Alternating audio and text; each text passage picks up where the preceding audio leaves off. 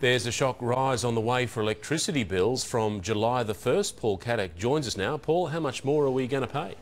Well, Mark, power companies are raising their prices by around 10% from Friday next week. And based on average household use, One Big Switch has calculated Origin Energy customers in Sydney on the base rate will pay between $125 and $246 more a year.